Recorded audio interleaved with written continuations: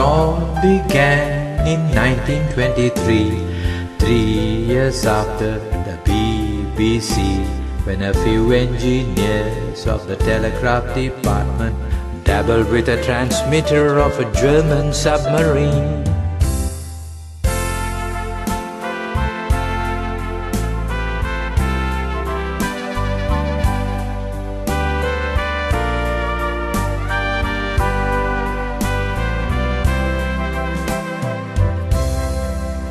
From July 1924, test transmissions were given, relying on available program material, but the range-limited transmissions' effectiveness depended on a medium-wave transmitter of low output power.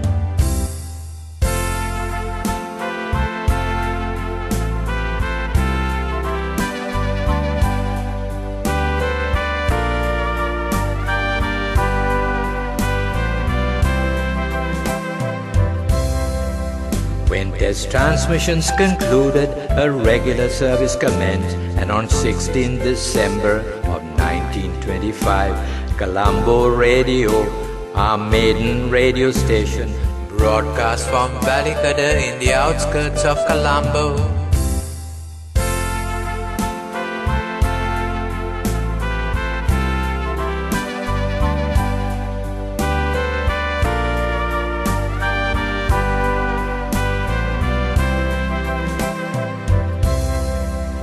Radio Ceylon moved to Torrington in 1949 and changed to a corporation in 1967, and with the birth of the Republic in May 1972, the CBC became the SLBC.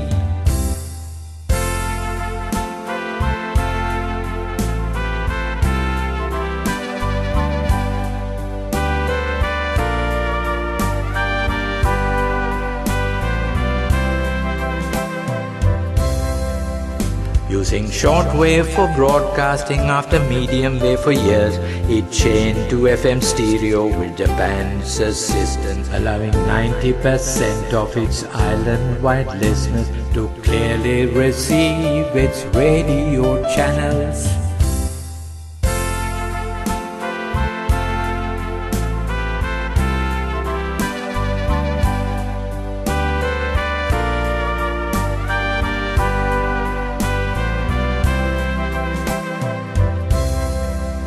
From the inception of broadcasting in 1925, its mission has been to maintain a public service profile with education, entertainment and information programs to all Sri Lankans in their motherland.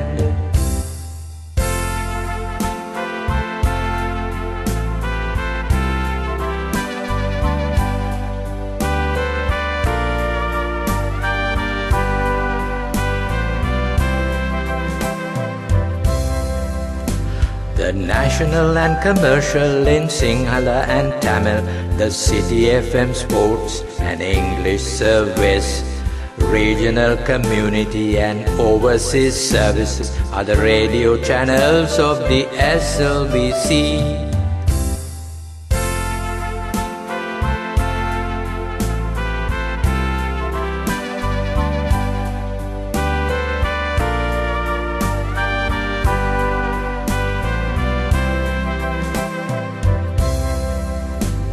Starting way back in 1925, it's been a long journey of tribulations and trials, broadcasting on shortwave, FM and online.